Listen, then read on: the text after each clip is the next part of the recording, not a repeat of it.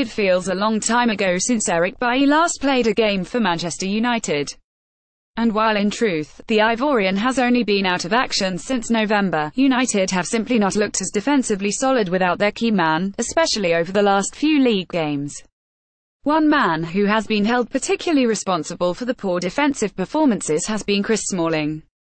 The England international has been horrendously out of form and has been lucky to keep his place in Jose Mourinho's starting lineup. While Smalling has received the bulk of the criticism, there has been some disdain reserved for Victor Lindelof, who has really struggled to settle into the English game, looking out of his depth on occasions. And while Marcus Rojo and Phil Jones have not disgraced themselves since November, the return of Eric Bailly will be most welcomed by supporters, especially with a vital Champions League tie against Sevilla imminent.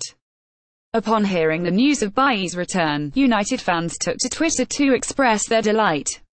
"Oh thank Christ, maybe now we can banish the Smalling and Jones partnership forever." Paul Tyerman, at Tyerman, February 15, 2018.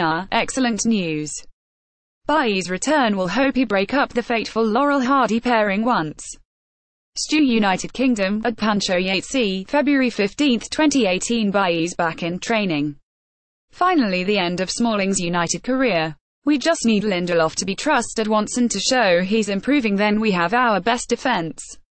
No more Smalling, man like Alexis Large Circle, at James Much 96, February 15, 2018.